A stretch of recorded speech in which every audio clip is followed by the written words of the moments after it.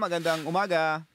With the super typhoon bearing down on the Philippines, radio warnings, evacuations, and emergency preparations have begun.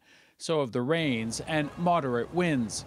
Flooded highways in Manila are already causing problems.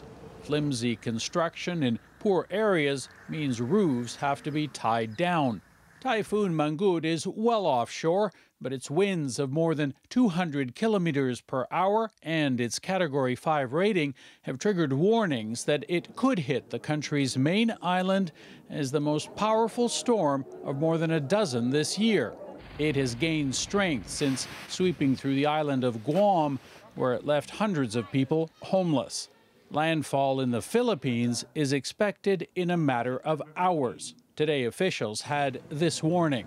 Well, worst case, doon sa mga lugar na tatamaan talaga. The worst case scenario will bring strong winds that can topple poorly built houses, he says. A storm surge, heavy rains, and flooding. Places in higher ground can expect landslides.